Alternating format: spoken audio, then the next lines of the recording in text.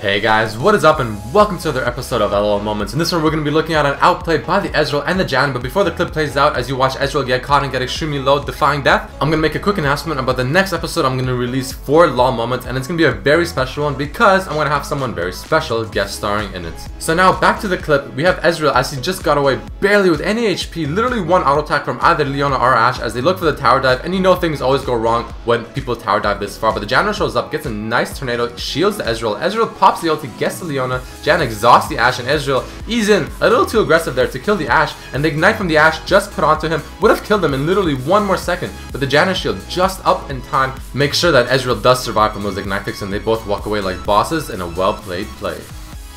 Alright, I hope you guys enjoyed that episode. Please check out the previous one, Hit the Damn Nice, it's a really funny one. Also, I have a new ranked struggle where I showcase Ezreal and how to, I think, carry low ELOs pretty easily with him. Also, the playlist button for more LoL moments is on the right, but again, hope you guys enjoyed this episode. Don't forget to leave a like and submit your clips, and I'll see you next time. Peace.